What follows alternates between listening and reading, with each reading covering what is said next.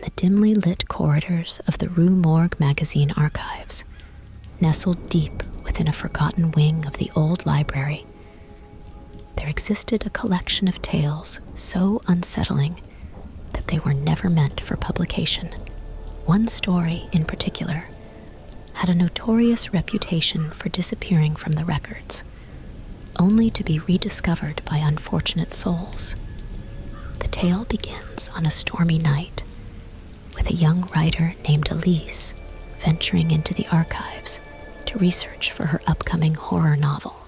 As lightning illuminated the labyrinthine shelves, she stumbled upon a dusty, leather-bound volume with no title, just an eerie emblem of an eye encased in a raven's wing.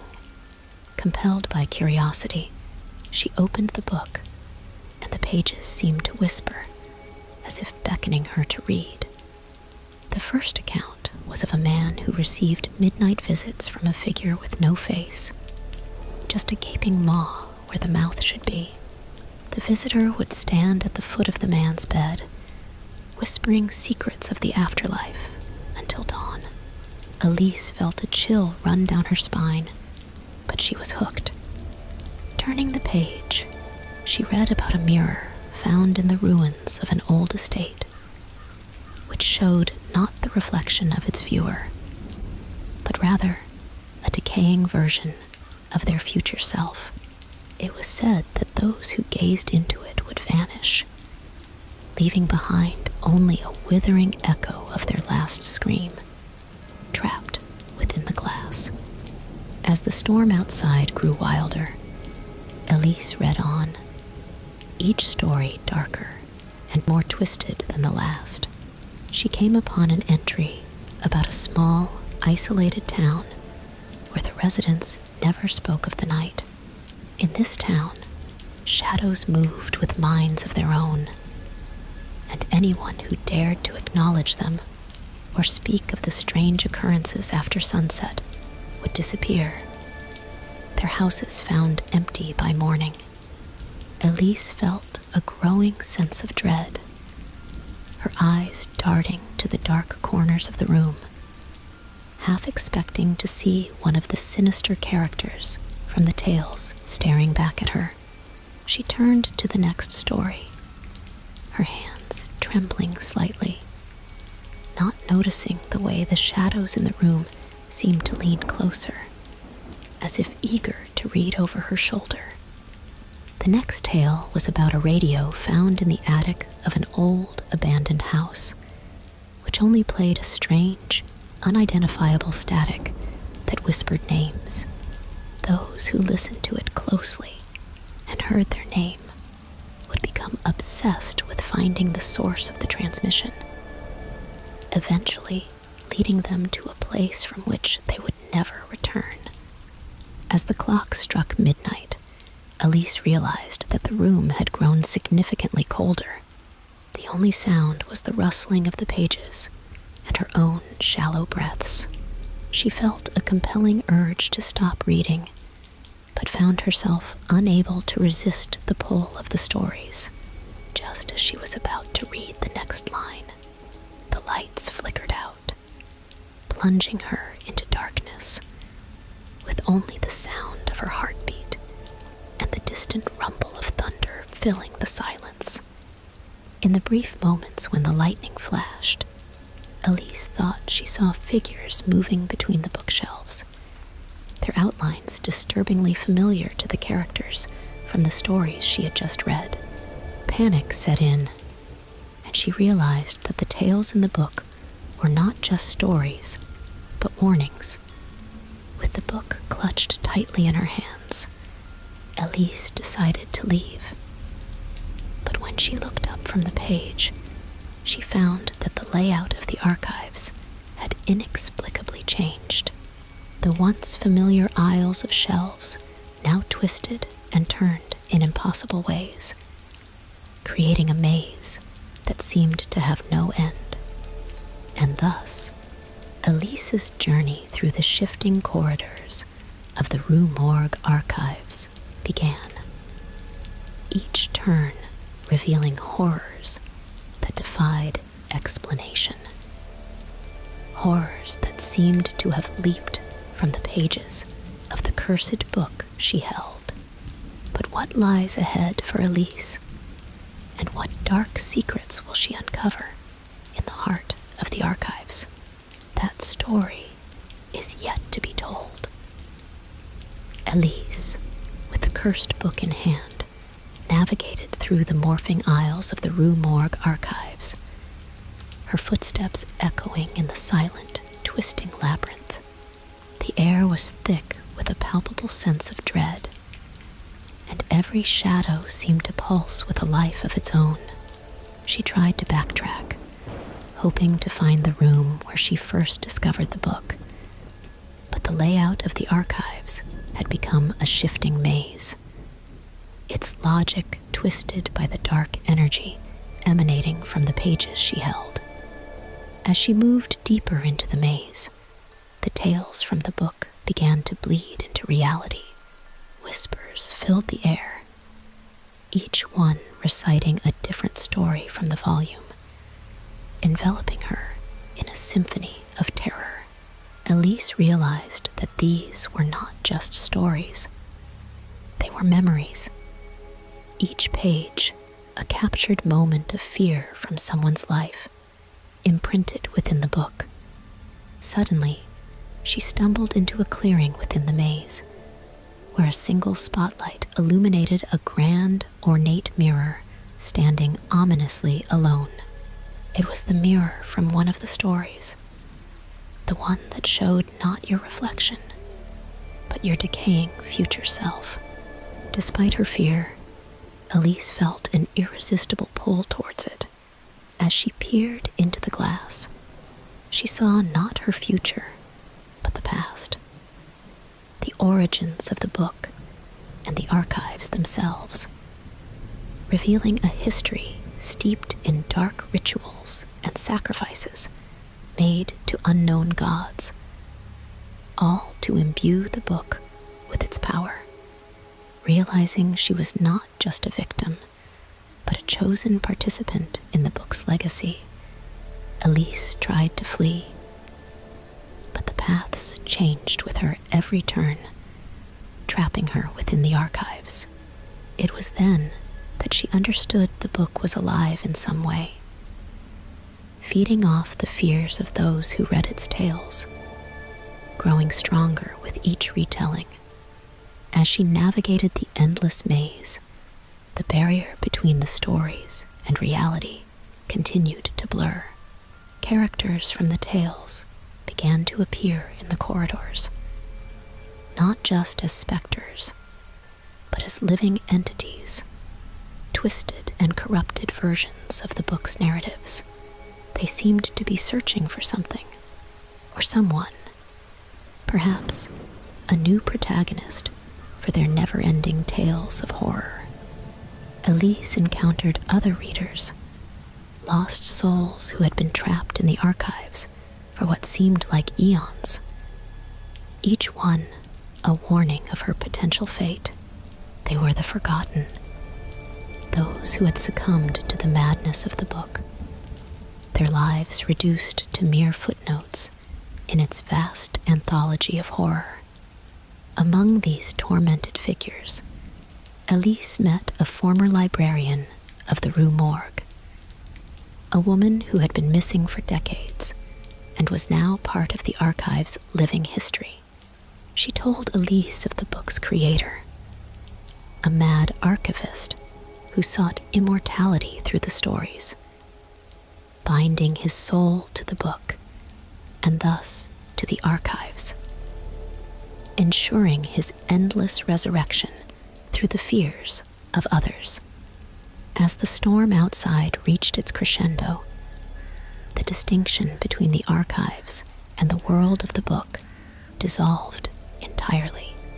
The building itself seemed to be alive, its architecture pulsating with the same malevolent energy as the book. Corridors stretched and contracted like the chambers of a giant heart. Doors vanished only to reappear elsewhere, and the darkness felt thick and alive, swallowing sound and hope alike.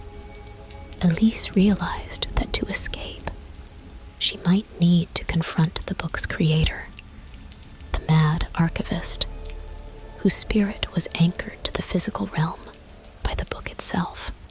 To find him, she would have to delve deeper into the archives, beyond the known layers of reality, into the core of the nightmare that the place had become. Her journey took her through scenes of horror that defied the natural order, places where the rules of physics and sanity no longer applied, and where each step forward could be a plunge into an abyss of madness. The tales from the book played out in grotesque tableau around her, each more horrifying than the last, as if the building itself was attempting to terrify her into submission. But Elise pressed on, driven by a desperate need to end the cycle of fear and release the souls trapped within the archives. Her path led her ever downward, into the bowels of the building, where the light of reality grew dim, and the darkness teemed with the unspoken horrors of 1,000 untold stories, waiting for her at the heart of the Rue Morgue.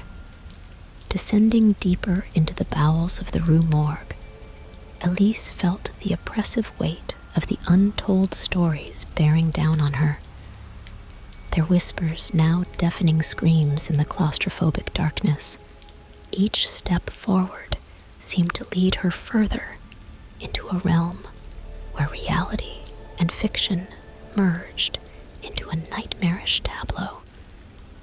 The very fabric of the archives infused with the essence of the book's horrors. In this nether region, the laws of time and space unraveled. Corridors spiraled into infinity, and rooms looped back upon themselves in impossible geometry. Elise encountered scenes of horror that were not just retellings from the book, but living memories, replaying their terror in a perpetual loop. It was as if the archives had become a living entity, its consciousness woven from the countless fears harvested by the book. As she navigated this labyrinth, Elise's sense of self began to fray, her memories bleeding into the stories around her, blurring the line between her identity and the characters from the tales. She saw reflections of herself in every twisted narrative, as if the book was rewriting her existence into its pages. Eventually, Elise reached what seemed to be the core of the archives, a vast, cavernous library where the shelves towered into the darkness, their contents glowing with an eldritch light. Here, the air pulsed with the power of the book, and floating amidst the shelves were the specters of those who had been consumed by its stories, their faces eternally contorted in expressions of fear and awe. In the center of this chamber stood a dais, upon which the book lay open, its pages fluttering as if caught in an unfelt breeze. Surrounding the dais were chains of light that spiraled upward into the darkness, anchoring the book to the very heart of the archives. It was clear that this book was the source, the nexus of all the horror and madness that filled the Rue Morgue. Elise approached the dais, each step resonating with the accumulated terror of the ages. She could feel the gaze of the mad archivist upon her, his presence suffused throughout the archives, watching her through the eyes of every twisted narrative and spectral figure. His voice, a sibilant whisper, filled the chamber, tempting Elise to join the narrative, to become a part of the archive's eternal story. As she stood before the book, Elise realized that the stories were not just being told. They were being relived, their characters trapped in a perpetual cycle of fear and death. To confront the mad archivist and end the cycle, she would need to enter the narrative herself, to become a character in the very stories she sought to escape. With a trembling hand, Elise reached out to the book, her fingers brushing against its pages. The stories surged forward, enveloping her in a maelstrom of memories and nightmares, each one clamoring to claim her as its protagonist. The chamber around her began to dissolve, the shelves and specters fading into a blur of light and shadow. Elise found herself standing in the midst of a story yet untold, a narrative forged from the deepest fears of the human psyche, a tale that could only exist in the liminal space between the pages of the Rue Morgue's cursed tome. Here, in this story within a story, Elise would need to confront the essence of fear itself, to navigate a plot that twisted and turned with the capricious nature of a dream. As the narrative unfolded around her, the boundaries between Elise and the character she had become blurred, her memories and emotions fueling the events of the tale. She was no longer just a reader or a victim of the archives. She was now an integral part of its legacy, her fate intertwined with the very fabric of the Rue Morgue's dark history. And as the story continued to weave itself around her, Elise realized that to break the cycle, to truly free herself and the others ensnared by the book, she would need to reach the climax of this tale, to face the horror at its heart, and rewrite the ending that the mad archivist had never foreseen. But what that ending might be, and whether it would bring salvation or damnation, remained to be seen.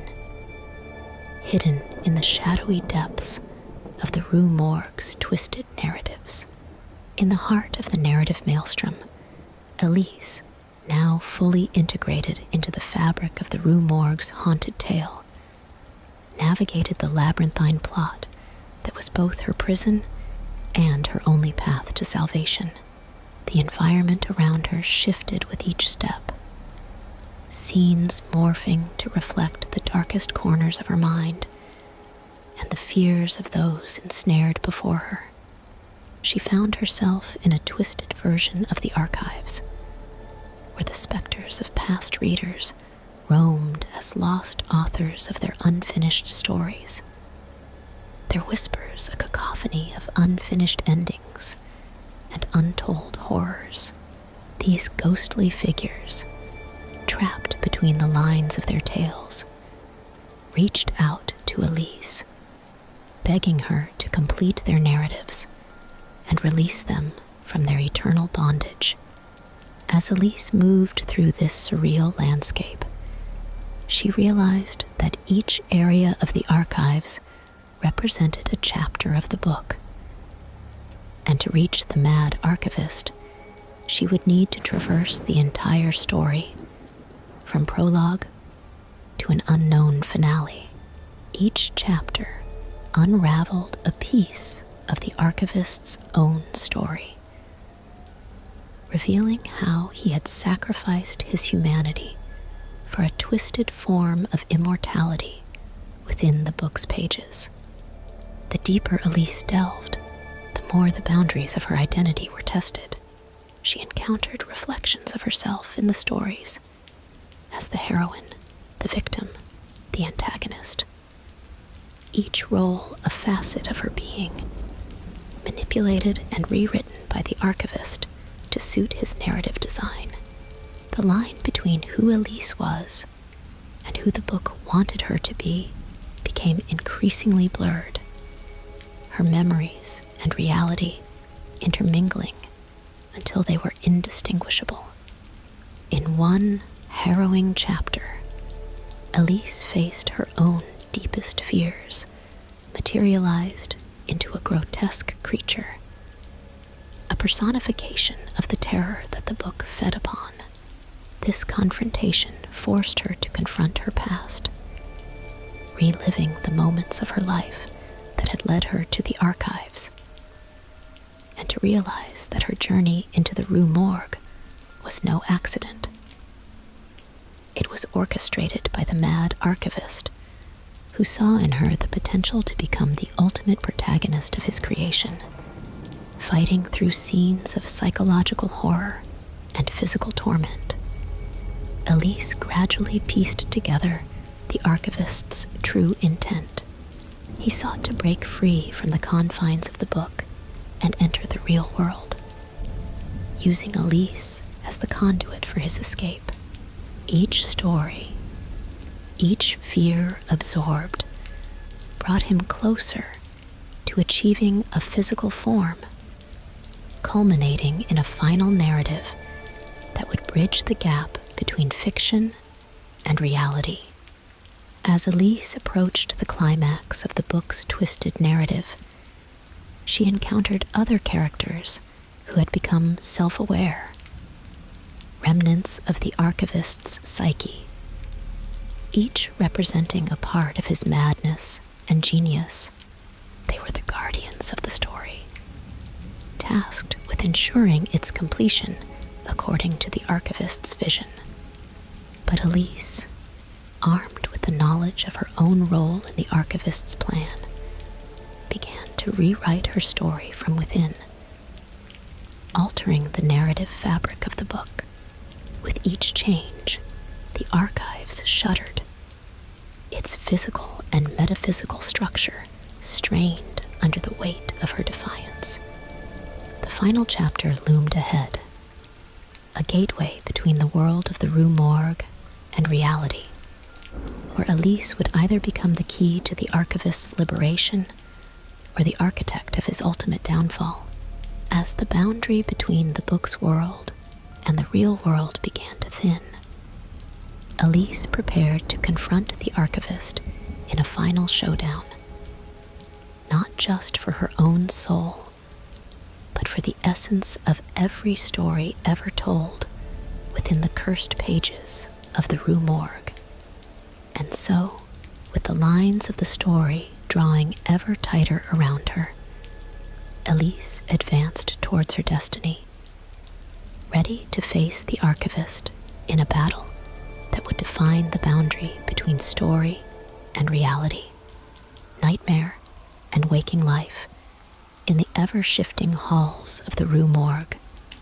As Elise stepped into the final chapter, the world around her quaked under the strain of her rebellion against the narrative. The archives, now more a creature of living stories than a place, convulsed with the battle between her will and the mad archivist's design. Walls pulsed like the pages of a rapid heartbeat, each throb a clash of her intent against the predetermined script of the book.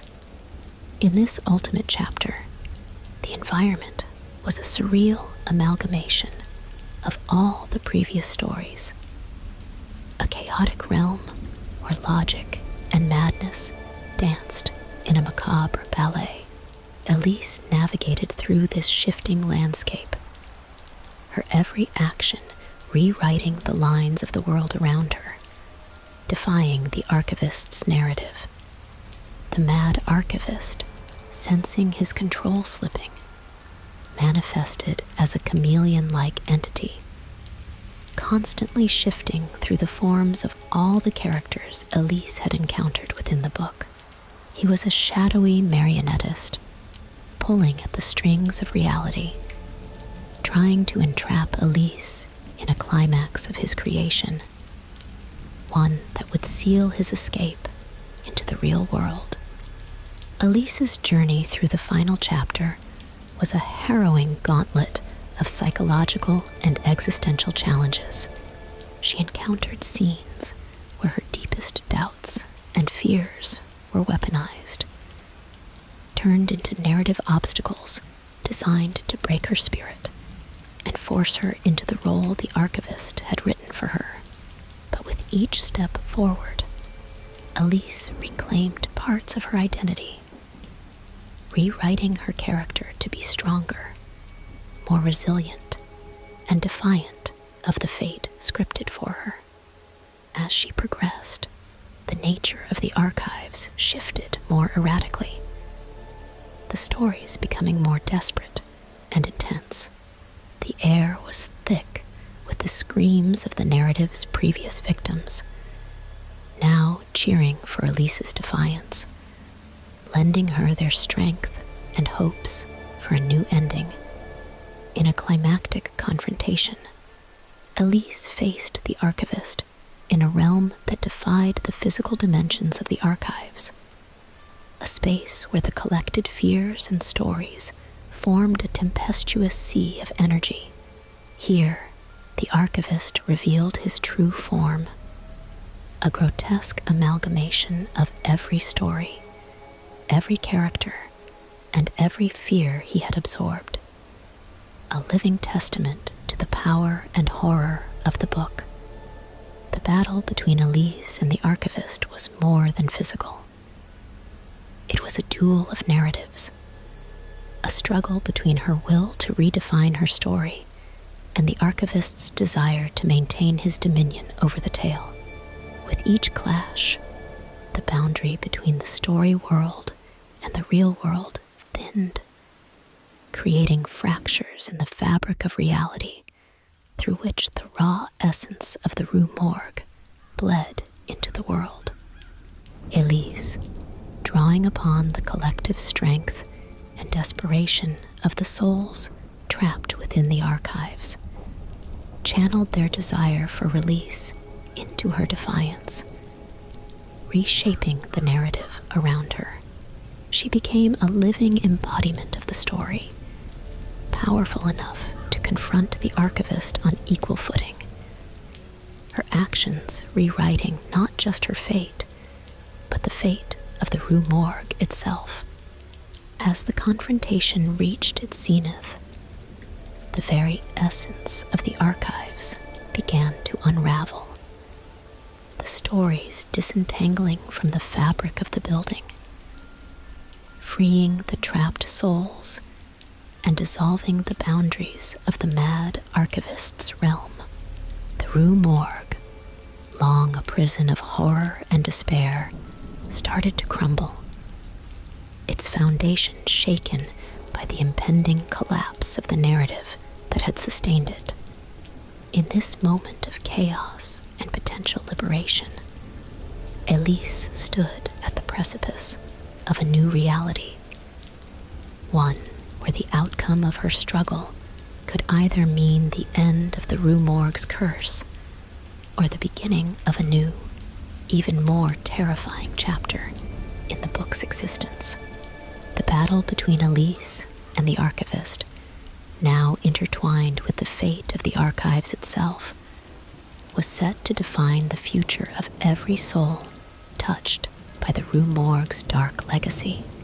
In the crumbling realm of the Rue Morgue, the final showdown between Elise and the mad archivist tore through the fabric of the narrative, sending shockwaves across the boundary between fiction and reality.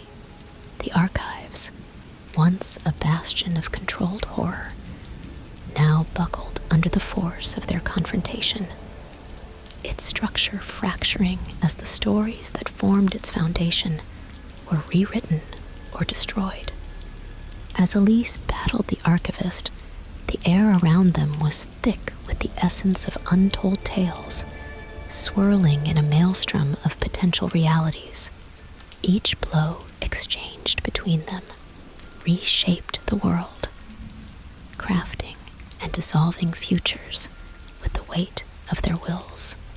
The archivist, desperate to maintain his existence, shifted through forms and narratives, each more terrifying and persuasive than the last, trying to ensnare Elise in a story that would seal her fate and ensure his escape. Elise, empowered by the collective will of the souls within the archives, fought not just for her freedom, but for the liberation of all who had been consumed by the book's narrative. Her resolve turned her into a beacon of rebellion within the story, her actions rewriting the laws of the narrative realm, challenging the very notion of predestined plots. The battle escalated, tearing through the layers of the archives, from the deepest, darkest shelves of forgotten lore to the surface, where the storm that had begun with Elise's journey now raged in full fury, mirroring the chaos inside. Reality itself seemed to pause, holding its breath as the conflict reached its peak. In this climax, the archivist unveiled his masterstroke, a narrative trap that would rewrite Elise's entire existence, making her an eternal part of the archives, a final twist that would bind her to the book forever. He conjured illusions of Elise's past, twisting her memories and fears into a web of despair, attempting to break her will. But Elise, understanding now that her power lay in her ability to defy and rewrite her story, resisted. She embraced the fluidity of the narrative, using her imagination and the fragmented tales around her to craft weapons of defiance. Each strike against the archivist a line in her new story, one where she was not a victim, but the author of her fate.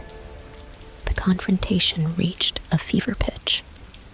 The boundaries between the story world and the real world, now almost non-existent. The storm outside the archives and the tumult within merged, creating a vortex at the heart of which stood Elise and the archivist, locked in a moment where every possible ending hung in the balance, each waiting to be written. As the structure of the Rue Morgue strained and buckled, threatening to collapse and release the raw power of the narrative into the world, Elise and the archivist became the focal point of a narrative singularity, a place where the story could be ended or reborn in infinite variations. In this nexus, with the fate of the archives and its countless souls in her hands, Elise faced a choice that transcended her own survival. She stood at the threshold of creation and destruction, where her decision would either close the book on the Rue Morgue's dark legacy or open a new chapter of untold horrors.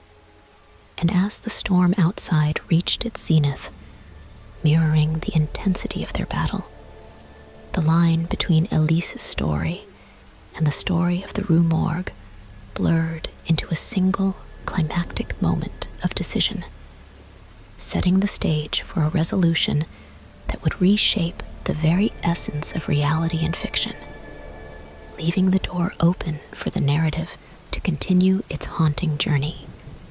In the crumbling realm of the Rue Morgue, the final showdown between Elise and the mad archivist tore through the fabric of the narrative, sending shockwaves across the boundary between fiction and reality.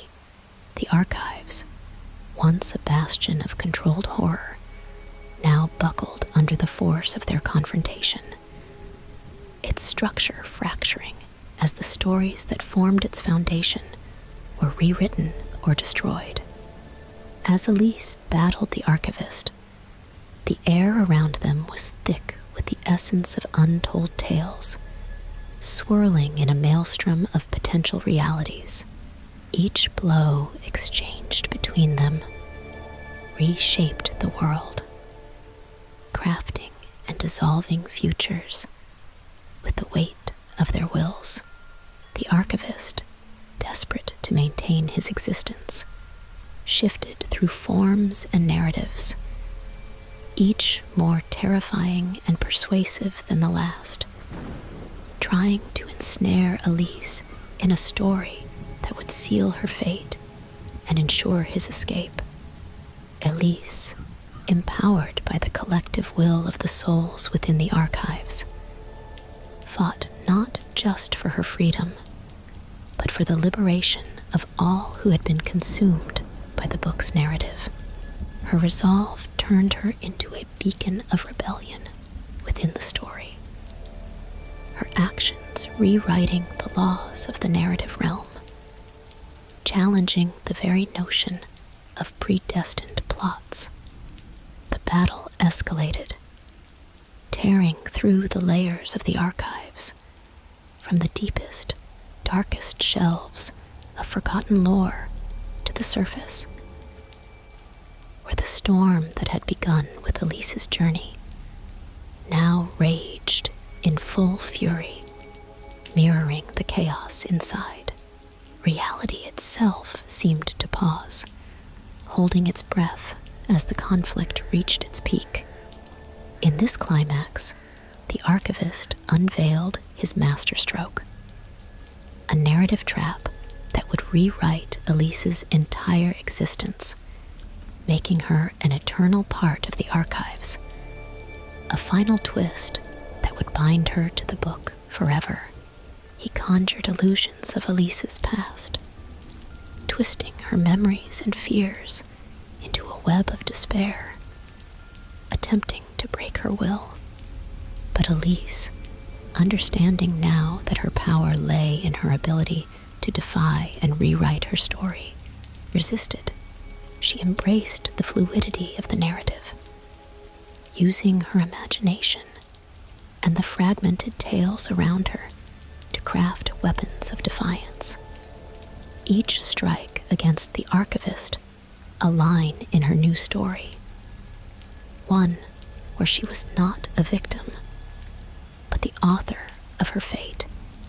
The confrontation reached a fever pitch, the boundaries between the story world and the real world now almost non-existent. The storm outside the archives and the tumult within merged, creating a vortex at the heart of which stood Elise and the archivist, locked in a moment where every possible ending hung in the balance, each waiting to be written. As the structure of the Rue Morgue strained and buckled, threatening to collapse and release the raw power of the narrative into the world, Elise and the archivist became the focal point of a narrative singularity, a place where the story could be ended or reborn in infinite variations. In this nexus, with the fate of the archives and its countless souls in her hands, Elise faced a choice that transcended her own survival. She stood at the threshold of creation and destruction, where her decision would either close the book on the Rue Morgue's dark legacy or open a new chapter of untold horrors. And as the storm outside reached its zenith, mirroring the intensity of their battle, the line between Elise's story and the story of the Rue Morgue blurred into a single climactic moment of decision, setting the stage for a resolution that would reshape the very essence of reality and fiction, leaving the door open for the narrative to continue its haunting journey. As the storm outside melded with the chaos within, Elise, standing at the heart of the Rue Morgue, faced the archivist in a final, decisive confrontation. The archives around them trembled, the air thick with the power of unmade stories and the echoes of 1,000 lost souls. In this climactic moment, the archivist, his form a shifting maelstrom of narrative fragments, unleashed his full fury upon Elise, attempting to subsume her will into the book's ending. But Elise, her resolve as strong as the stories were desperate, fought back with the power of her own rewritten narrative, her every action an assertion of her identity and determination to end the cycle of horror. The battle between them transcended physical limits, becoming a struggle of wills where each strike rewrote the fabric of the archive's reality. Elise, drawing upon the collective strength and hopes of the souls trapped within the pages, challenged the archivist's dominion with every word and deed. Her defiance rewriting the cursed book's narrative. As the conflict reached its zenith, Elise realized that the key to defeating the archivist lay in accepting her role not just as a protagonist within the story, but as its author. With this revelation, she seized control of the narrative, bending the story to her will. She crafted a new ending, one where the archivist's power was not just contained, but undone. Channeling her will through the book, Elise rewrote the archivist's fate, turning his own narrative against him. She bound him within his own tales, a prisoner of the stories he had manipulated for so long. As she did so, the chains of light that tethered the book to the archives shattered, releasing the pent-up energy of the untold stories. The release of this energy set off a chain reaction, freeing the trapped souls and dissolving the fabric of the Rue Morgue's narrative realm. The building, long a sentinel over the dark tales within, groaned and shuddered as it began to collapse, its existence tied to the fate of the book and its creator. In a final act of defiance, Elise threw the book into the heart of the collapsing archive, the tome igniting in a blaze of eldritch fire as it met its end. The archivist's screams echoed through the crumbling halls, his existence forever bound to the book, now burning away into ashes and oblivion. As the Rue Morgue crumbled, Elise ran, escaping the destruction with moments to spare. She emerged into the storm, the archives nothing more than rubble behind her. The cursed book and its horrors finally laid to rest. In the aftermath, the world was left with the remnants of the Rue Morgue, a cautionary tale of the power of stories and the dangers of allowing them to consume us. Elise, forever changed, carried with her the knowledge and the scars of her ordeal, a living testament to the thin line between reality and the tales we tell. The storm passed, leaving a clear sky and a sense of peace that had long been absent from the place where the Rue Morgue once stood. And though the book was destroyed, the stories, freed from their prison, lived on, whispered in the winds, a reminder of the power of narratives and the need to respect the boundaries between creation and creator. In the end, the legacy of the Rue Morgue and its mad archivist lived on, not as a source of fear, but as a cautionary tale about the depths of the human psyche and the eternal, haunting power of stories.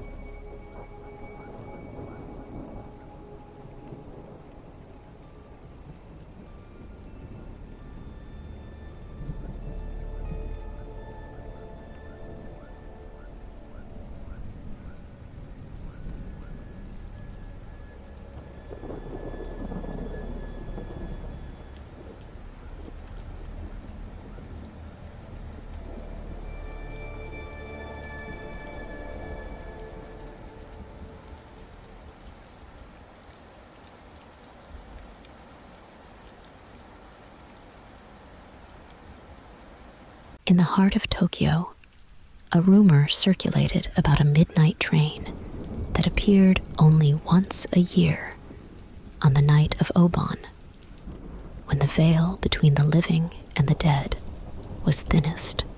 They called it the Yurei Densha, the ghost train, a phantom service that carried souls to the afterlife.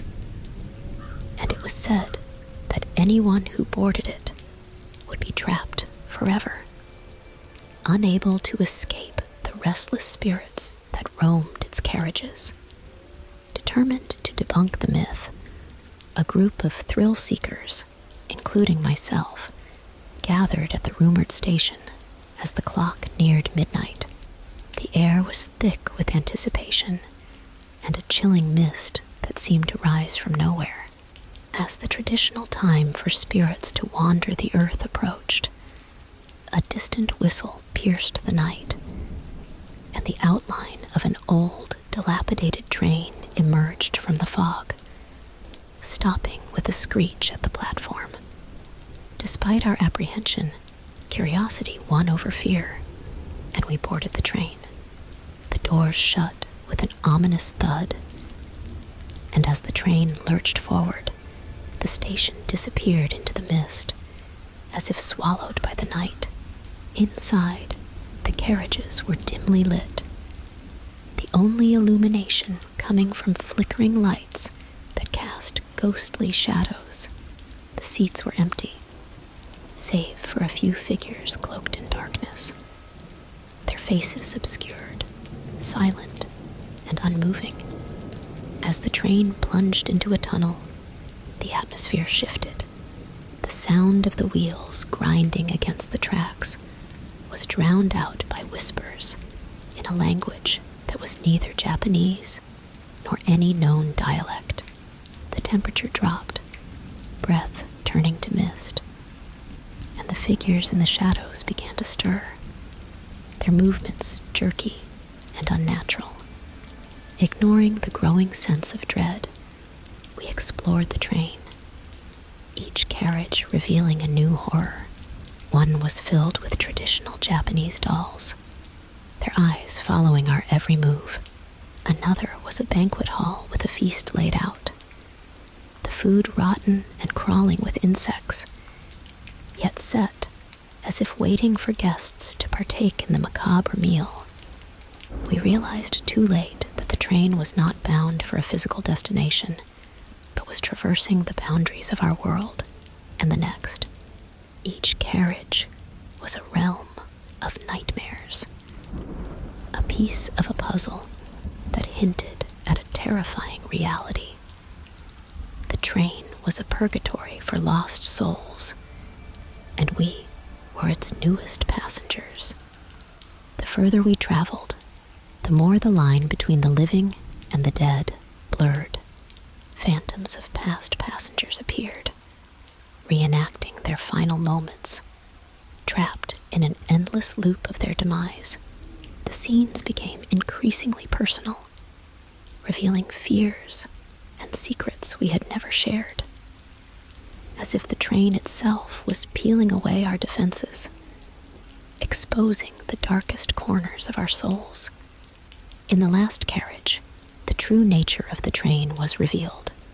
It was a colossal, sentient entity, feeding on the fears and spirits of its passengers, growing stronger with each journey. The cloaked figures were its minions, herding the souls it collected, preparing them for the journey to the afterlife. Or worse, assimilation into the train's ghastly existence. As the realization dawned, the train's interior transformed into a nightmarish landscape, a fusion of our fears and the train's malevolent energy. The exits sealed by unseen forces, windows revealing only the swirling mists of the spirit world. We found ourselves trapped, racing towards an unknown fate, our screams drowned out by the whistle of the Yurei Densha, echoing through the darkness of a realm where night never ended. Trapped on the Yurei Densha, we struggled against the growing tide of despair. The train, a living entity, seemed to delight in our panic, its corridors elongating and contorting, creating an ever-changing maze of horror. Each compartment we passed through was a domain of dread, designed to break our spirit and claim our souls. In one carriage, we encountered the spirits of those who had tried to challenge the train's curse in the past.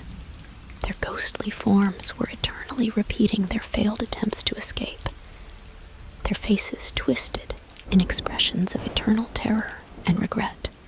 From them, we learned that the train had been cursed centuries ago, a vengeful act by a powerful spirit wronged by mortals, turning it into a vessel of torment and retribution. As the train hurtled through the spectral landscape, outside the windows, we saw glimpses of other realms, nightmarish visions of worlds beyond our comprehension. Each view a fleeting glimpse into the infinite possibilities of the afterlife, some terrifying, others tragically beautiful. We realized that to escape, we needed to understand the rules of this supernatural realm. Each carriage seemed to operate under its own set of twisted logic, a puzzle that, if solved, would reveal the path to the next. We had to navigate through these puzzles, facing our deepest fears and darkest memories, which the train conjured into vivid, horrifying reality. Our journey took us through a carriage filled with mirrors, each reflecting not our own image, but scenes from our past, twisted and darkened to instill fear.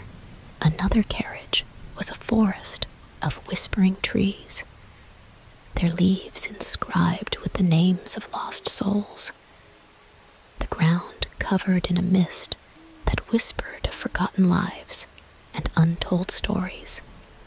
Despite the terror and confusion, we began to notice a pattern in the madness.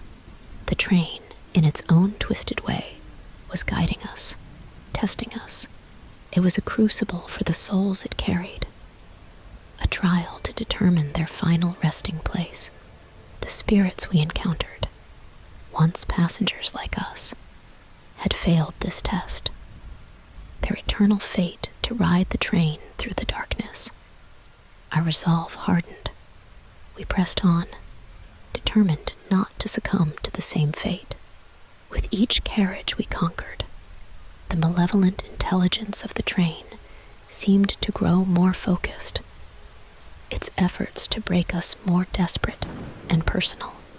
It created illusions of our loved ones, scenes of agony and betrayal, trying to weaken our resolve through guilt and sorrow.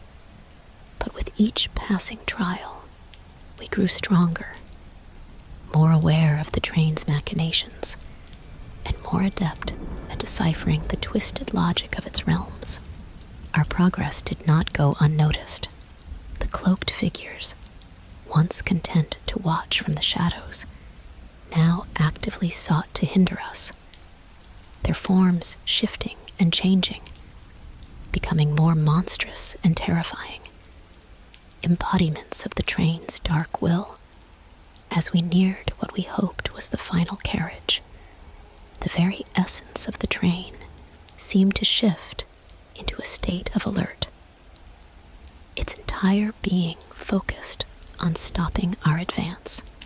The corridor leading to the last compartment stretched before us, an endless path lined with the tormented faces of souls lost to the train's hunger, their silent screams a dire warning of the potential fate awaiting us if we failed.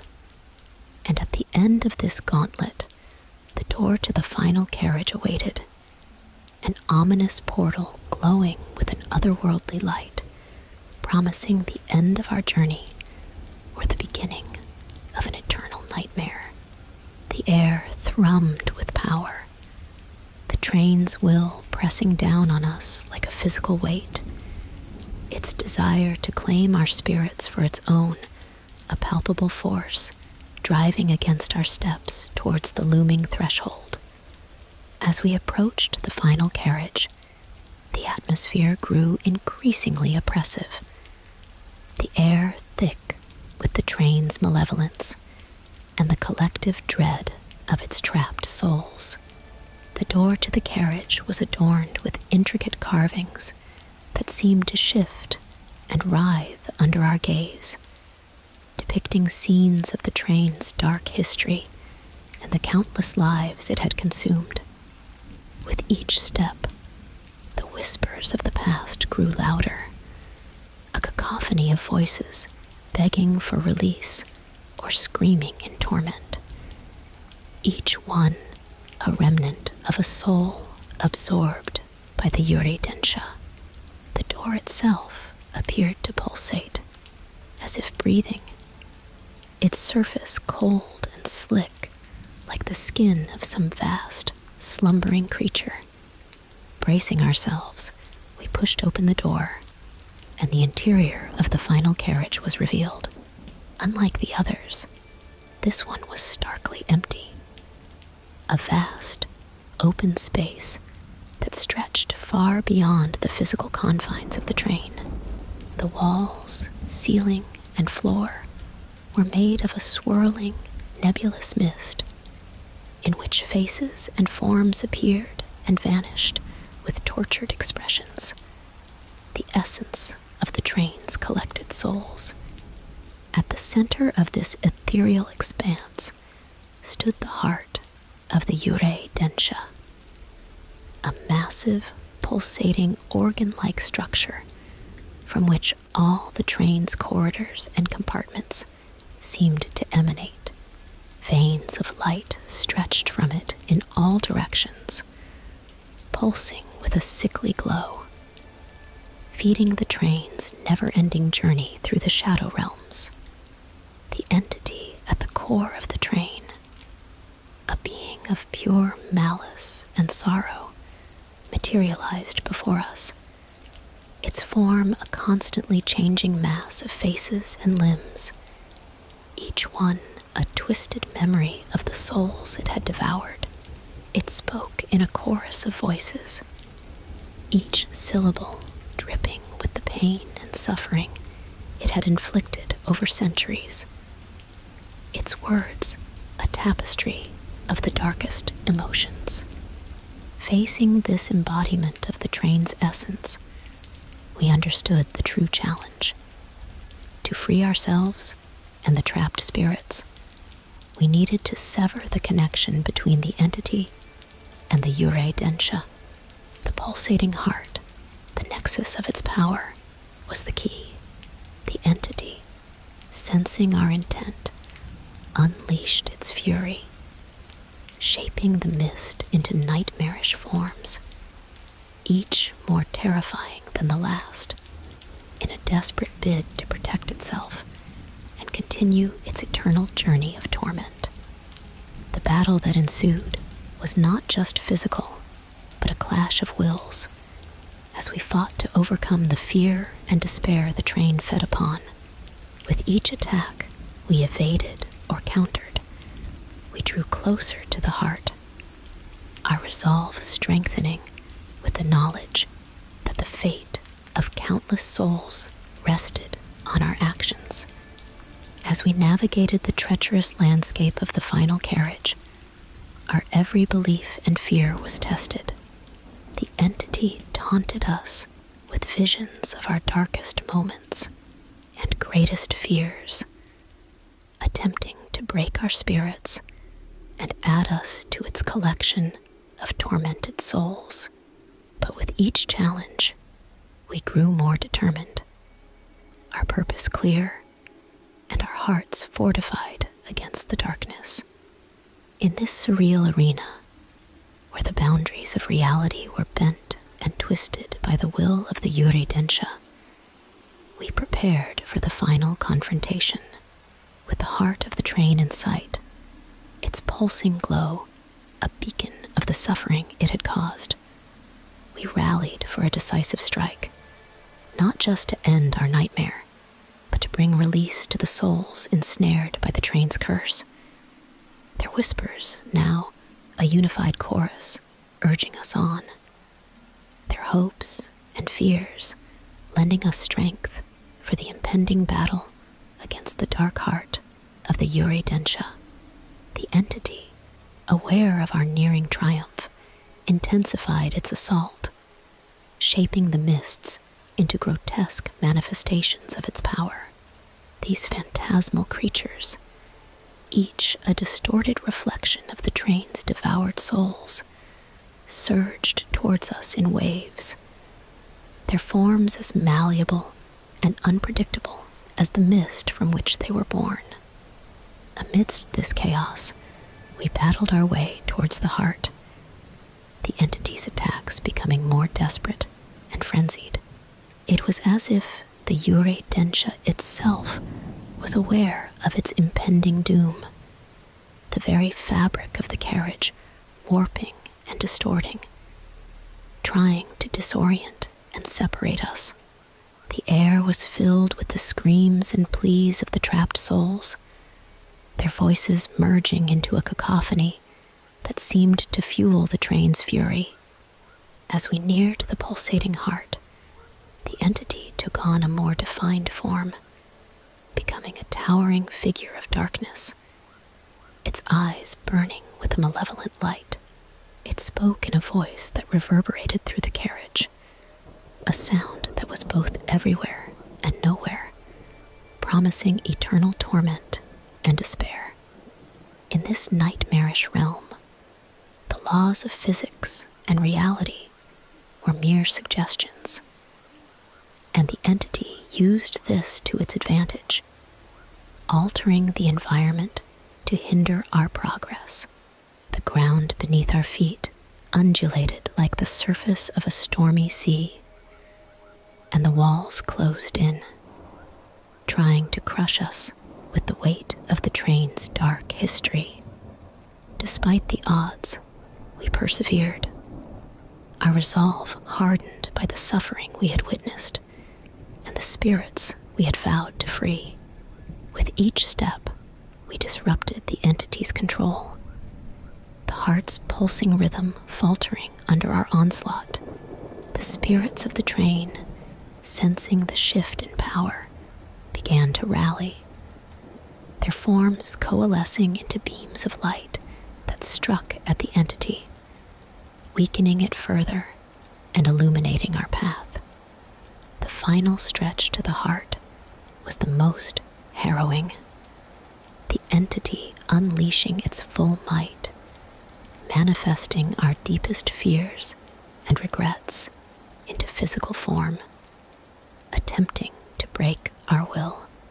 But driven by a purpose greater than our own survival, we fought through the illusions, tearing through the layers of fear and manipulation that the entity had woven around its heart. As we stood before the heart of the Eerie, its surface writhing like a living thing, we prepared to deliver the final blow. The entity, now a maelstrom of darkness and malice, loomed over us, its form a towering inferno of spectral energy, threatening to consume everything in its path. The clash that followed was a tempest of light and darkness.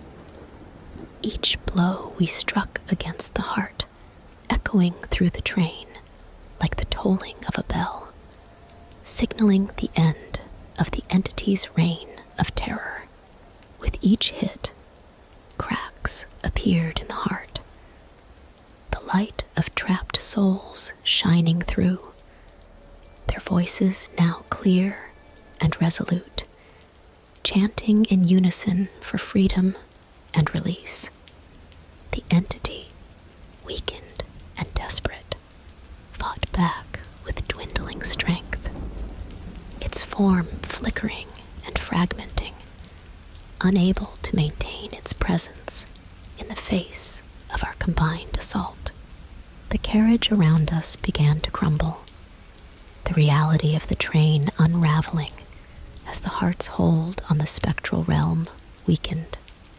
In this climactic battle, where the fate of the Yuredensha hung in the balance, we stood united, our actions a beacon of hope for the countless souls ensnared by the train's curse. Each strike bringing us closer to shattering the heart and ending the nightmare journey of the ghost train once and for all. With every strike against the heart of the Yuredensha, the entity's form wavered, its essence bleeding into the mist, weakening its grip on the realm. The train carriages shook violently, the very structure of the Yuredensha convulsing as if in agony, the entity's control slipping away. The spectral realm around us began to fracture, glimpses of the real world seeping through the cracks. The early morning light of a world still oblivious to the horrors that transpired on the ghostly train.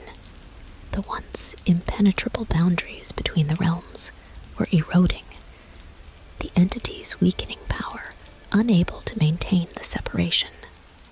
In a desperate bid to preserve itself, the entity unleashed its remaining energy in a devastating wave, attempting to obliterate us and extinguish the rebellion of the souls it had consumed. The air was filled with a thunderous roar, a sound that was both a scream of rage and a wail of despair, resonating through the collapsing carriages. We stood our ground, fueled by a determination that was more than our own. The spirits of the train lending us their strength and courage. Together, we forged a shield of resolve and defiance, pushing back against the entity's assault. Each of us a conduit for the collective power of the lost souls yearning for release. The heart of the Yuredensha, now exposed and vulnerable, pulsed erratically, its rhythm out of sync, the cracks in its surface glowing with an intense light, the essence of trapped souls seeking escape. We closed in, our attacks synchronized with the chants of the spirits. Each hit a blow for freedom, each step forward a march toward victory. The entity, its form fragmenting, lashed out in blind fury, its attacks more erratic but no less deadly, the remnants of its power manifesting as physical and spectral threats. A last-ditch effort to survive and continue its cycle of torment.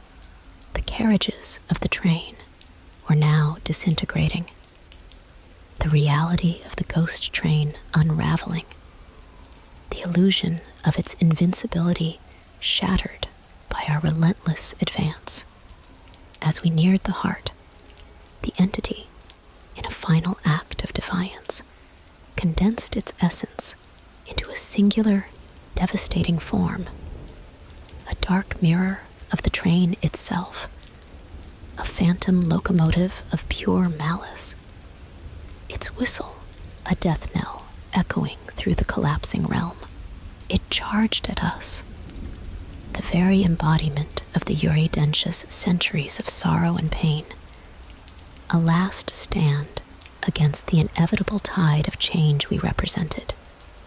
The collision of our forces was a cataclysm, a clash of wills and power that shook the foundations of the spectral world, a battle cry of the living and the dead against a tyranny that had spanned generations.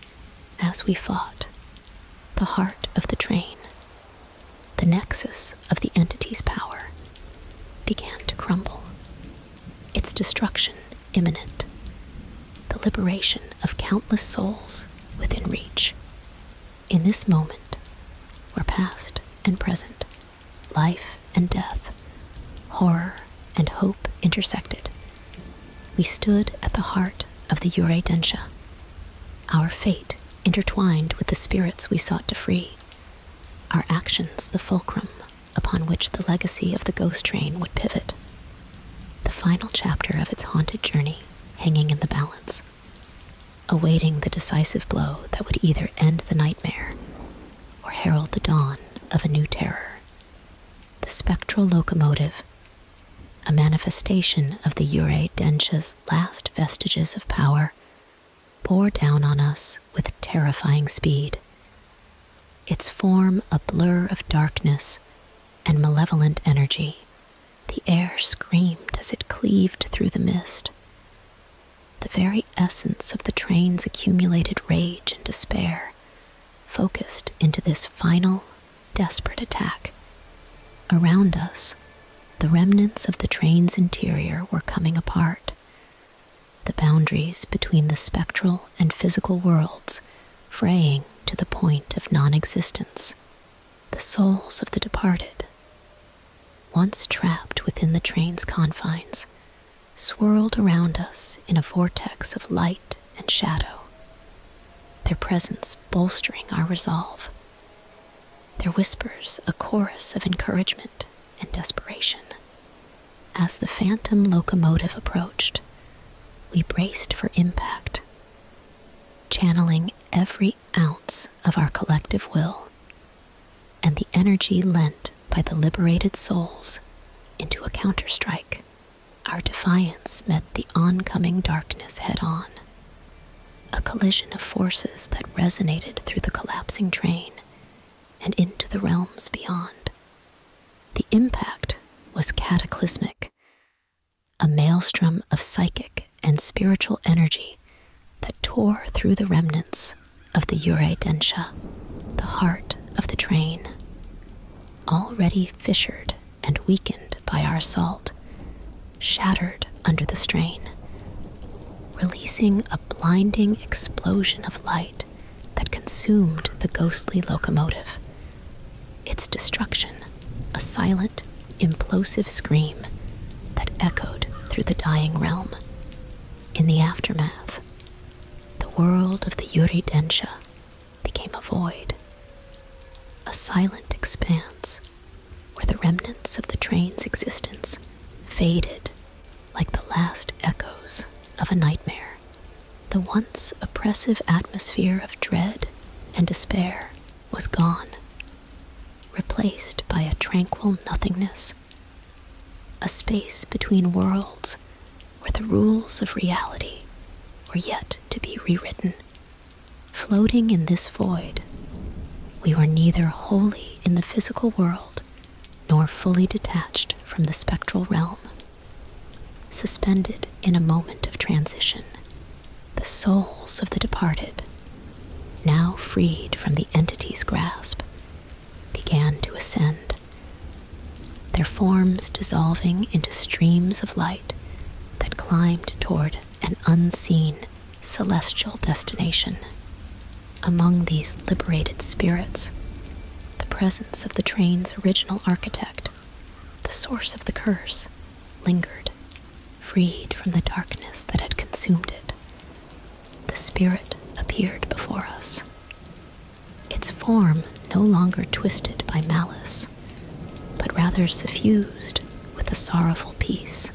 It conveyed a silent gratitude and regret, acknowledging the wrongs of its past and the suffering it had caused, before joining the procession of souls moving towards their final rest. As the last of the spirits departed, the void began to brighten, the fabric of reality knitting itself back together. Guided by the natural order of the universe, now restored, we found ourselves standing on the platform of a mundane train station, the first rays of dawn casting long shadows across the ground, the night's horrors fading like mist at sunrise. But even as the world returned to normal, a sense of unease lingered, a reminder of the thin veil between life and death, and the eternal journey of souls caught in the cycle of grief and redemption. The Eurydentia was gone, its existence erased from the physical world. Yet the memory of our journey, the terror and triumph, remained indelibly etched in our minds, a haunting echo of the night we escaped the Japanese horror train challenge. As we stood on the deserted platform, the world around us bathed in the early light of dawn.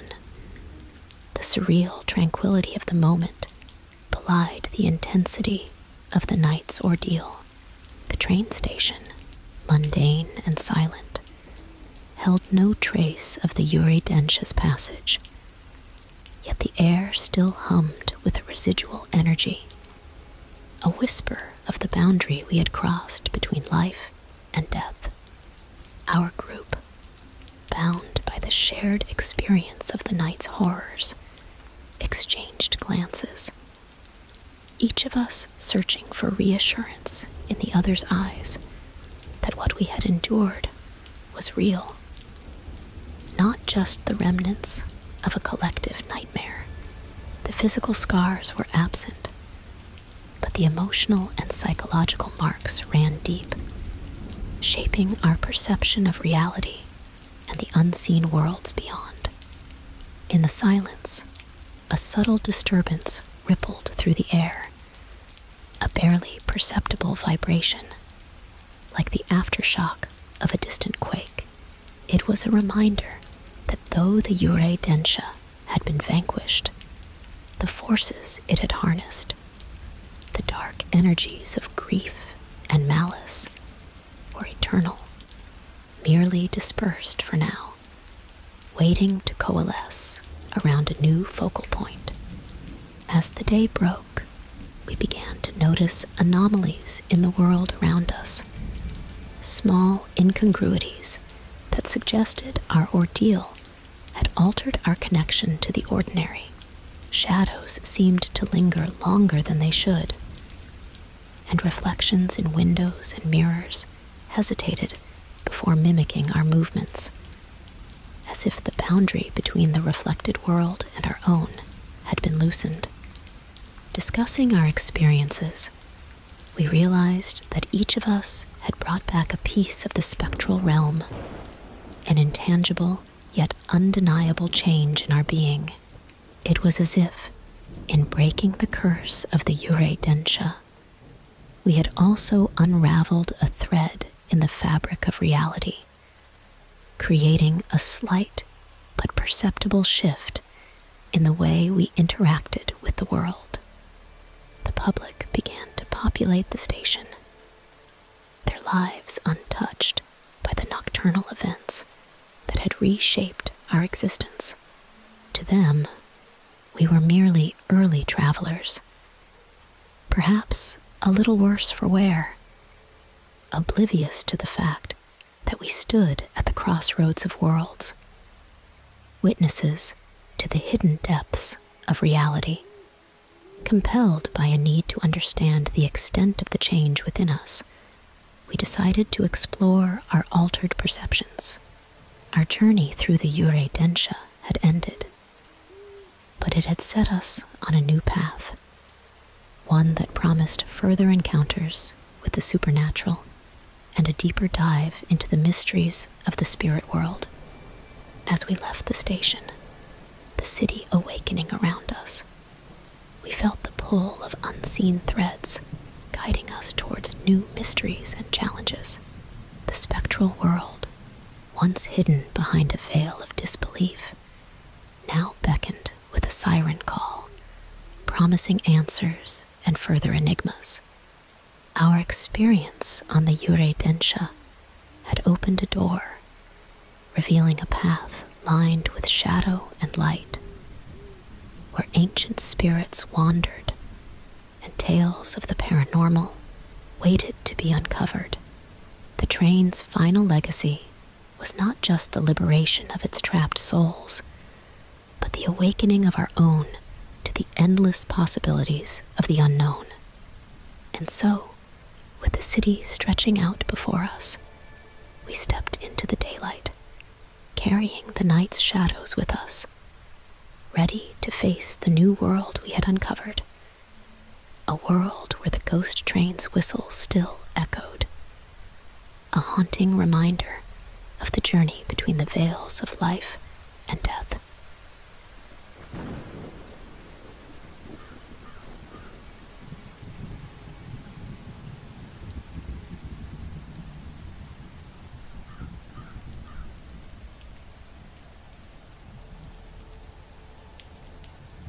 We arrived at the Airbnb late at night, after hours of driving through twisting back roads that seemed to loop back on themselves. The old house stood isolated at the end of a gravel path, its windows dark, the facade overtaken by creeping ivy. It had the charm of a forgotten era, with its Victorian architecture and an air of neglect that suggested a rich history. Upon entering, we were greeted by an unnerving silence, the kind that amplifies every creak and whisper of the wind. The interior was adorned with antique furniture, portraits of stern-faced individuals, and ornate mirrors that seemed too ornamental for a rental. It was quaint, yet something felt off, like we were stepping into a space that was frozen in time, resentful of our intrusion. The first night passed uneasily. The house groaned and settled, and we joked about it having character. But as the days unfolded, our laughter subsided, replaced by a growing sense of unease. Doors would close on their own, and at night, the sound of footsteps echoed in the halls, always stopping just outside our bedroom door. We tried to rationalize these occurrences, attributing them to the house's age and our own overactive imaginations. But then, things escalated.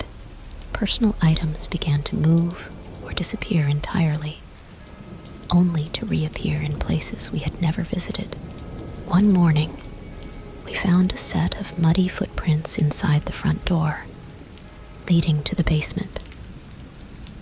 Yet the door remained locked, and the keys hadn't moved from where we left them.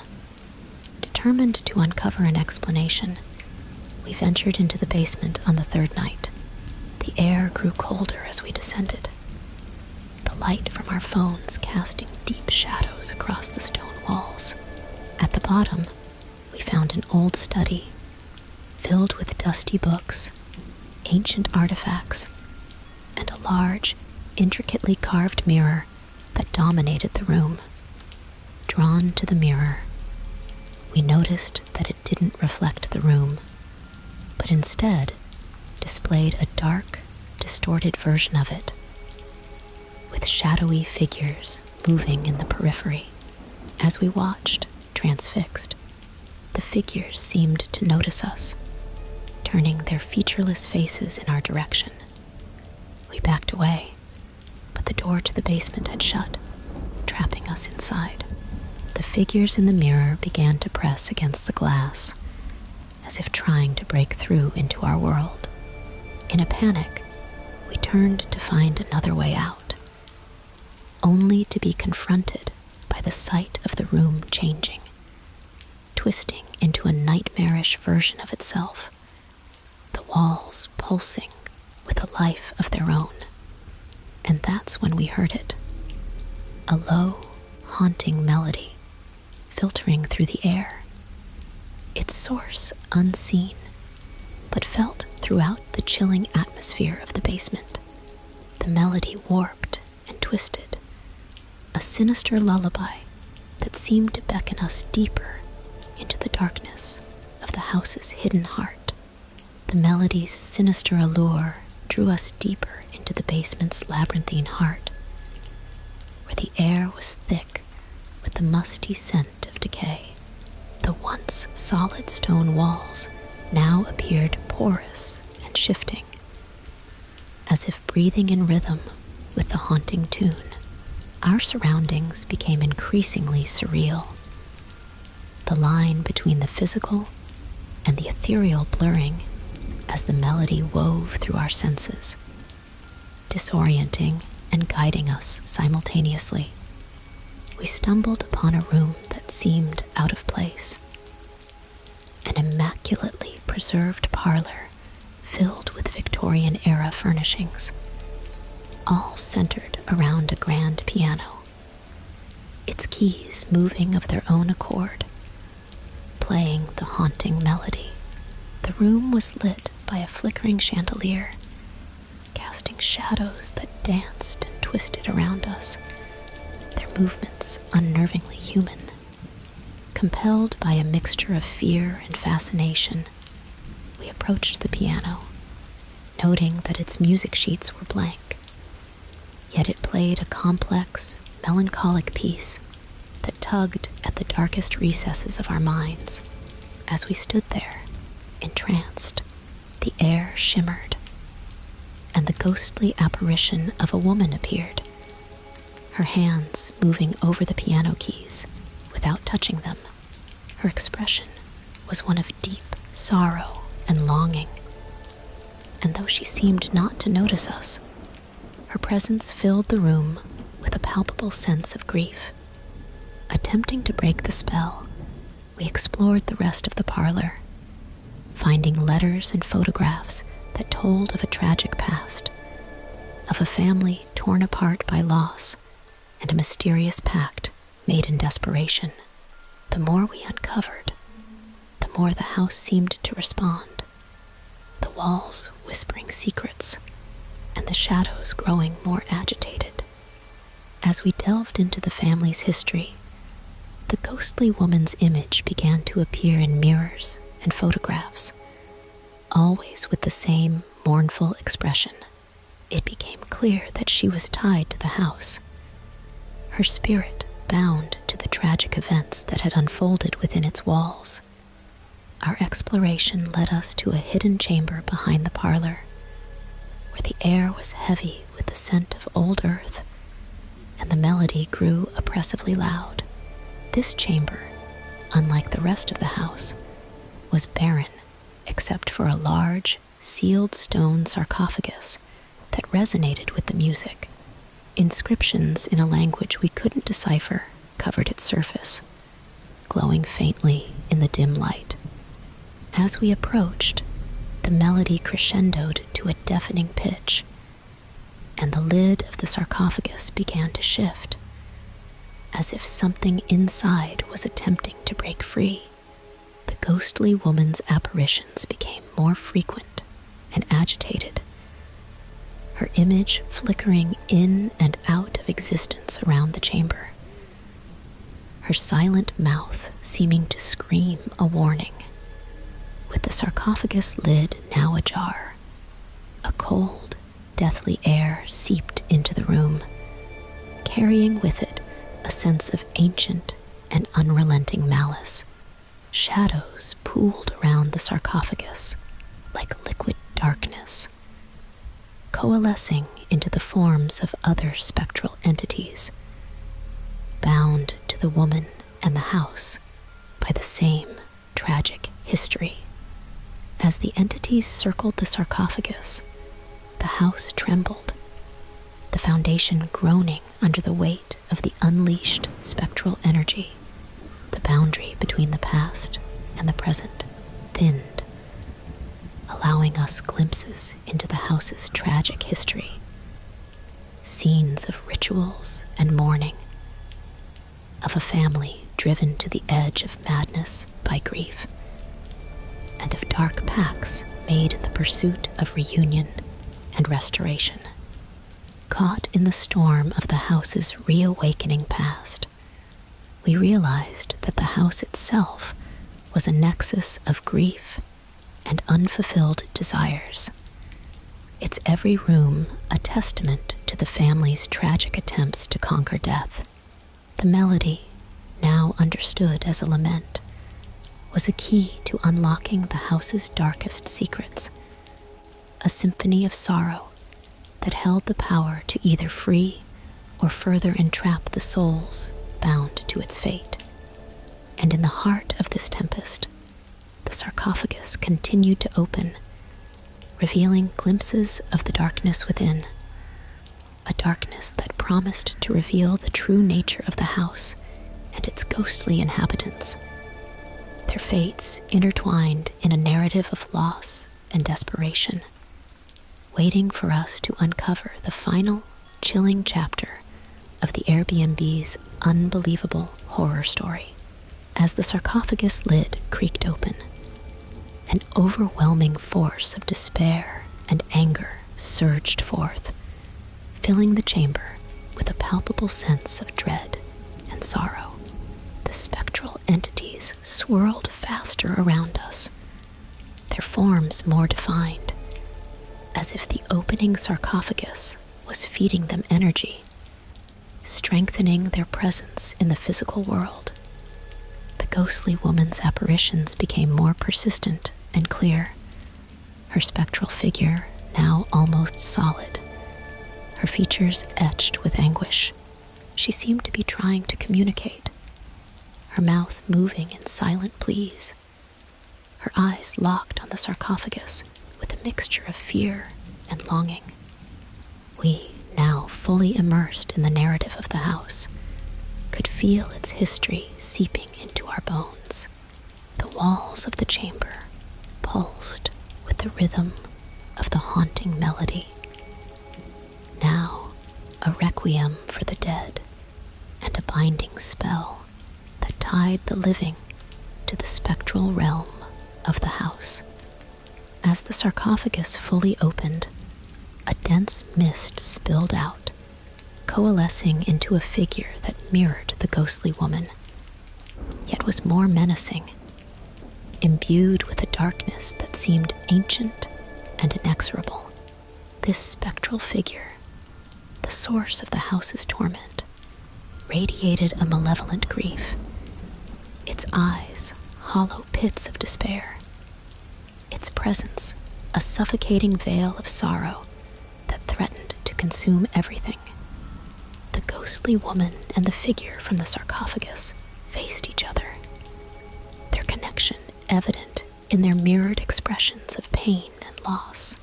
A silent exchange passed between them, a story of love, death, and a forbidden pact that had bound them to this eternal cycle of suffering. Around us, the chamber began to change, the walls dissolving into scenes of the past, revealing the house's tragic history. We witnessed the family's descent into madness, their dealings with forbidden arts to bring back the deceased matriarch, resulting in the twisted resurrection that now stood before us, tethered to the woman's spirit. The house, alive with the energy of its dark past, seemed to be feeding on the unfolding drama, its structure warping and twisting, forming new passages and rooms that echoed with the remnants of the family's despair. The air was thick with the scent of decay, and the melody grew louder, its notes now a cacophony that underscored the tragedy played out before us. As the past and present collided, the boundary between the spectral and the living world blurred, allowing us to interact with the ghostly inhabitants, each touch revealing snippets of their memories, their regrets, and their unending sorrow. The house was a prison of their making, a labyrinth of grief from which there was no escape. Each room a cell, each artifact a key to their endless torment. In this nightmarish reality, we found ourselves not just as observers, but as participants. Our presence, a catalyst for the final act of the house's tragic story. Our every action, every decision, seemed to influence the narrative unfolding around us, drawing us deeper into the web of the house's curse as we navigated this shifting reality, trying to piece together the fragments of the story to find a way to end the cycle. The ghostly woman and her dark counterpart moved towards a confrontation, their actions mirroring the struggle within the house itself, a battle between the desire for peace and the pull of unresolved anguish. With the storm outside mirroring the tumult within, the house and its inhabitants edged closer to a climax that threatened to unravel the thin veil between life and death. A climax that could either free the trapped souls or bind them and us to the house's cursed legacy forever. The confrontation between the ghostly woman and her dark counterpart reached a fever pitch, their ethereal forms clashing in a display of spectral power that illuminated the chamber with ghostly light. Their struggle was a manifestation of the house's internal conflict, a battle between the remnants of love and the chains of a curse forged in grief and desperation. We, caught in the maelstrom of their battle, felt the house responding to every shift in their conflict, its structure warping and contorting, creating a maze of rooms and corridors that reflected the chaos of the unfolding drama. The melody that once guided us had now become a tumultuous orchestra, its notes a soundtrack to the house's agony and rage. In this ever-changing environment, we discovered more about the family's tragic attempts to cheat death. Each room we entered was a chapter in their story, revealing the lengths to which they had gone to bring back the matriarch, and the terrible price they paid for their dealings with dark forces. The family's history was etched into the very essence of the house, their souls bound to its walls, their actions the catalyst for the curse that now held them captive. As the spectral entities clashed, their energies unleashed forces that threatened to tear the veil between the worlds even further. Shadowy figures and twisted creatures, born from the house's corrupted legacy, began to emerge from the walls and floors, their forms as malleable and tortured as the house's shifting structure. We realized that to end the curse and escape the house, we needed to break the cycle of the family's tragedy, to resolve the unfinished business that tethered them to this place. Guided by the fragments of memories we had absorbed, we sought to piece together the family story, looking for the linchpin that held the curse in place. Our journey through the house became a race against time.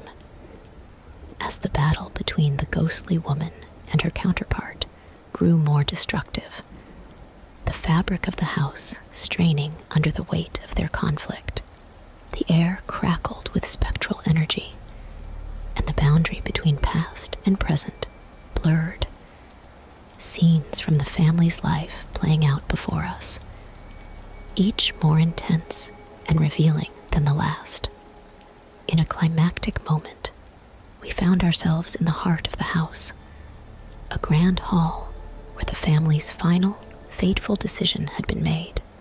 Here, the essence of the curse was strongest, the air heavy with the echoes of the past.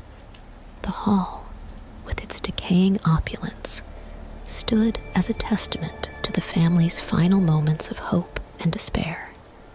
The ghostly woman and her dark counterpart finally converged in this space, their battle reaching its zenith. It became clear that the resolution of their conflict was the key to unraveling the curse. Their fight was not just a clash of wills, but a struggle for redemption and release from the chains of their shared tragedy.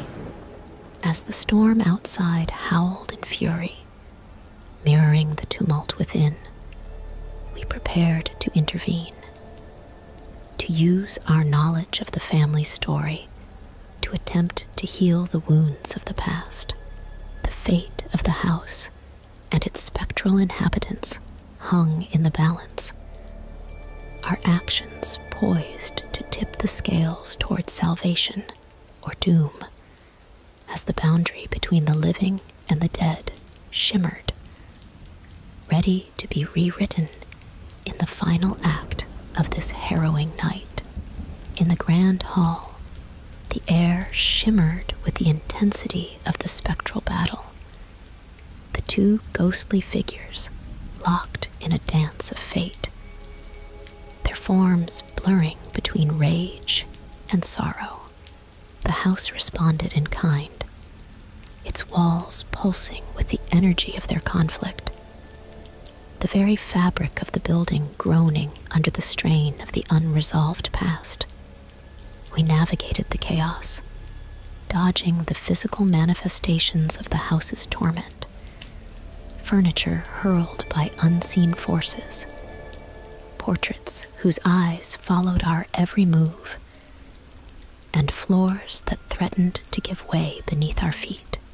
Our goal was clear: to find the object or secret that had anchored the family's curse to this place, something we had glimpsed in the shifting tapestry of the house's memories.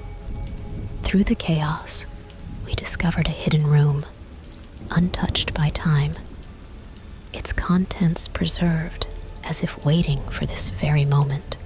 Inside, among the relics of the family's life, lay a diary, the personal account of the matriarch, detailing their descent into darkness, the pact made to stave off death, and the resulting curse that bound them all.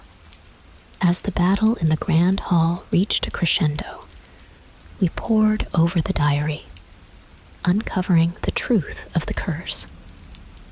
It was not just a pact with dark forces, but a web of guilt, grief, and love, so strong that it had ensnared the family across generations. The diary revealed that the matriarch's resurrection had been tainted. Her spirit fused with the dark entity that now threatened to break free. Armed with this knowledge, we realized that the key to breaking the curse lay in reconciling the dual aspects of the matriarch's spirit: the love she held for her family and the darkness that had consumed her in the aftermath of the ritual. The house, a physical manifestation of this duality, trembled as if understanding its role in the impending resolution. As we returned to the grand hall, the spectral entities paused, sensing the change brought by our revelation. We approached them with the diary, the truth within its pages, a beacon in the darkness, reading aloud from the matriarch's account. We invoked the love and remorse she felt, her hopes for her family, and her despair at the unforeseen consequences of her return. The atmosphere in the hall shifted, the air thickening with anticipation and the weight of a century-long tragedy nearing its end.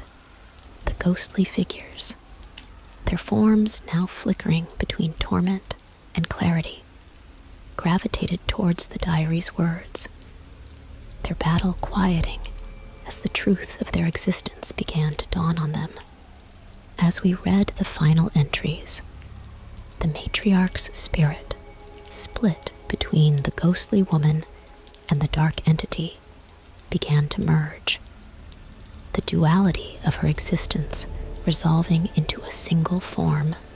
The house echoed with the sound of her voice, now clear, expressing her love for her family and her regret for the pain caused by her return. The merging of the matriarch's spirits caused a seismic shift in the house's reality. The building's architecture warping, hallways stretching, and rooms reshaping, as if the structure itself was exercising the long-held pain and grief. The storm outside, synchronized with the turmoil within, abated, its fury replaced by an uneasy calm. In the grand hall, where past and present, love and sorrow, life and death intersected, the final act of the family's saga unfolded.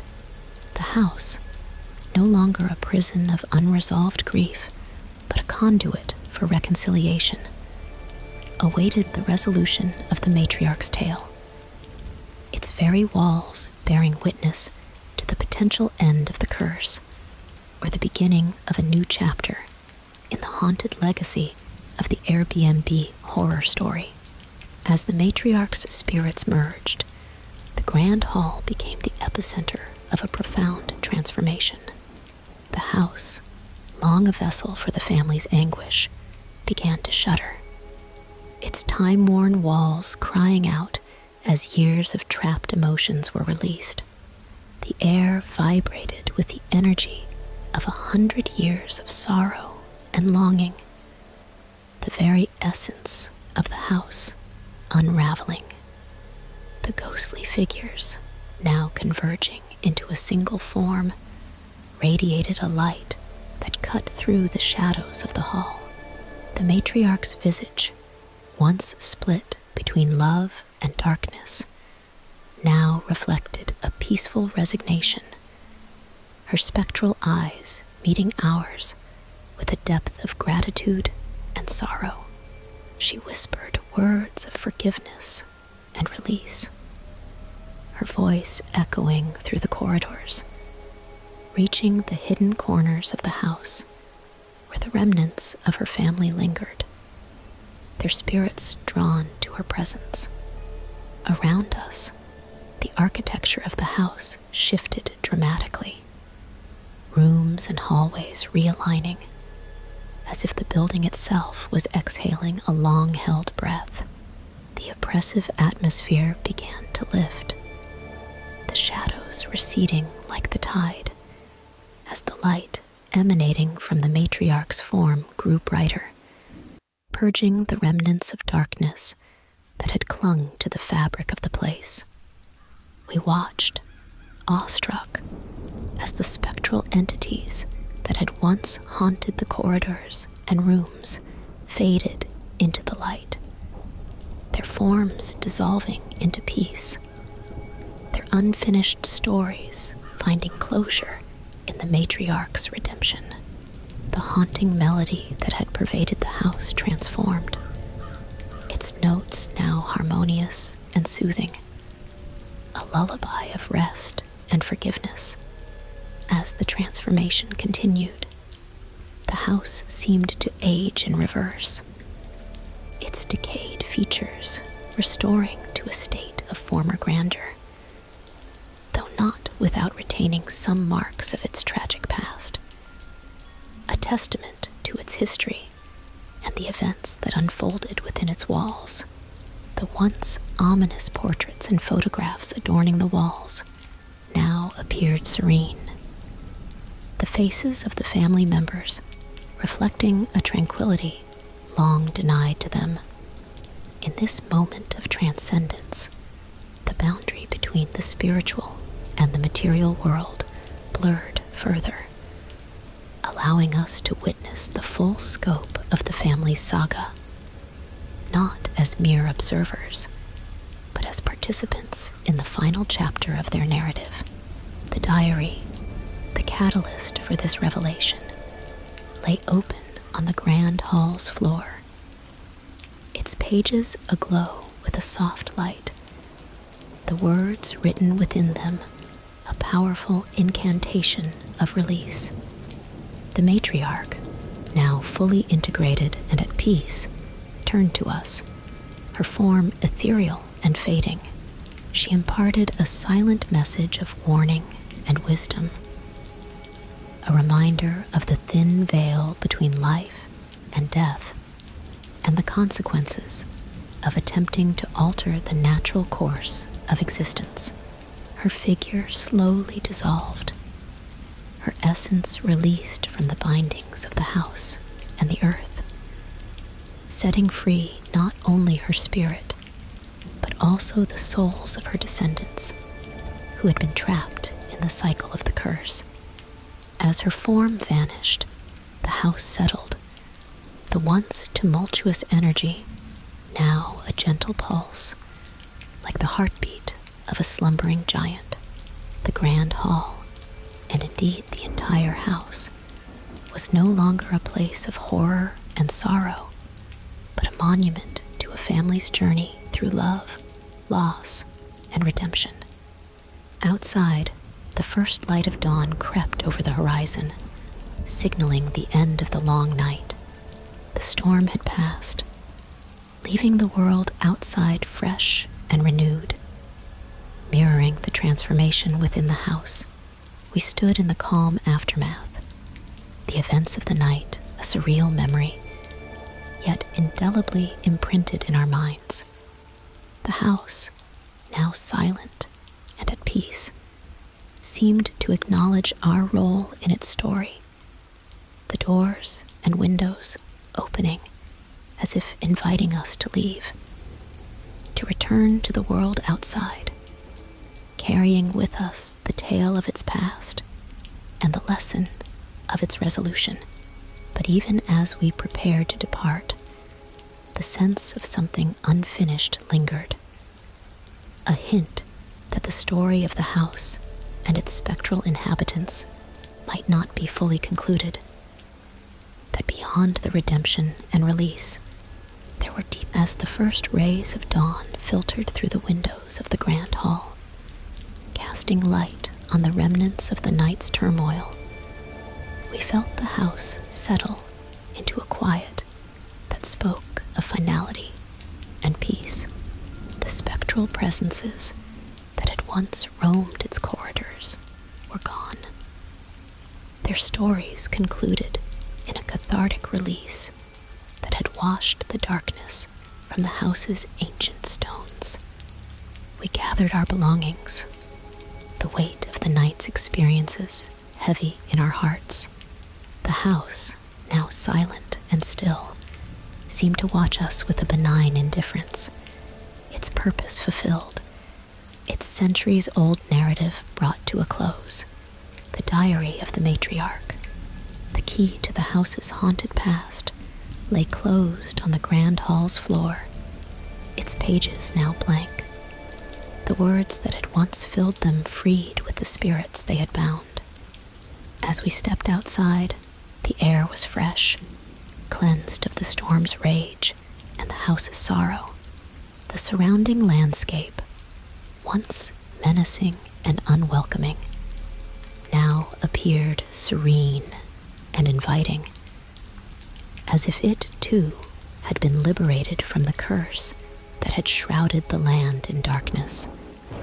We left the property, the house fading into the background, its imposing structure no longer a prison of horror, but a monument to a powerful story of love, loss, and redemption. The journey back to the world we knew was silent, each of us lost in thought, processing the events we had witnessed and the role we had played in ending the cycle of torment. The story of the haunted Airbnb became a legend, whispered about in hushed tones, a tale of a night of terror that unraveled a family's tragic history and broke a century-old curse. Our experience became a testimony to the thin veil between life and death, and the power of unresolved pasts to shape the present. In time, the house was restored and reopened, not as an Airbnb, but as a historical site, its story known to all who visited, a reminder of the events that had transpired within its walls. Guides would speak of the night when the living walked with the dead, where the past and present collided, and a long-suffering spirit found peace. Her story a cautionary tale of the price of tampering with fate. And so, the house stood, no longer a beacon of horror, but a symbol of peace and resolution. Its legacy not one of fear, but of the enduring power of love and the importance of letting go. Yet, even as life moved on, some said that on certain nights, when the moon was just right, the melody of a piano could be heard, playing a soft lullaby, a final echo of the house's storied past, a gentle reminder that while the dead may be gone, their stories live on forever, mysteries and tales yet to be discovered within the walls of the once haunted Airbnb.